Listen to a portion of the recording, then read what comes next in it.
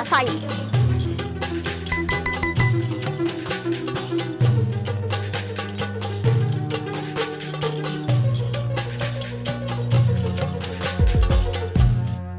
Ini apaan sih? Kenapa, Kak? Ini ada SMS yang masuk ke HP gue, terus isinya ngancem-ngancem gak jelas. Telepon. Ngapain? Ya bilang kalau ngancem-ngancem lagi, lo laporin ke polisi. Iya ya? Yaudah deh.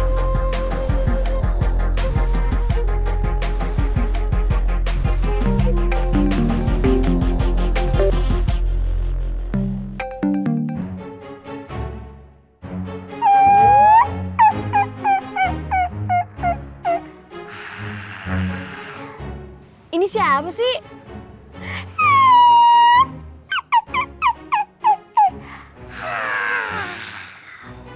Siapapun Anda, kalau misalkan masih ngancem-ngancem gak jelas, sekali lagi saya bakal laporin Anda ke polisi.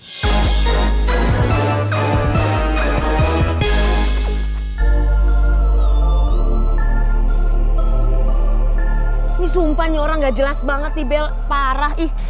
Emang dia ngomong apa? Dia nggak ngomong apa-apa, Bel. Cuma ngeluarin suaranya kayak hantu. Ini, Be. Iya. Sampai.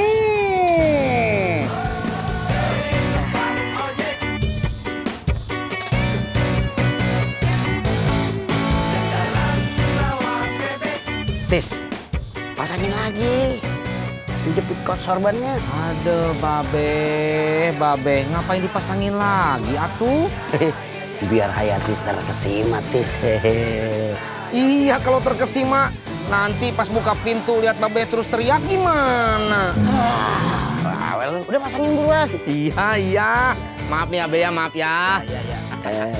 Aduh, Babe. Aduh. Ayo, lah. Udah, nih. Iya. Ongkosnya mana? Tis, segala masangin sorban aja minta ongkos. Maksud saya teh ongkos ojeknya, Babe. Lah, lu tinggalin gua, tungguin. Ntar gua pulang pakai apaan? Lama apa enggak? Kagak, bentaran doang. Habis ngasih oleh-oleh, pulang dah. Oke? Ya. Iya.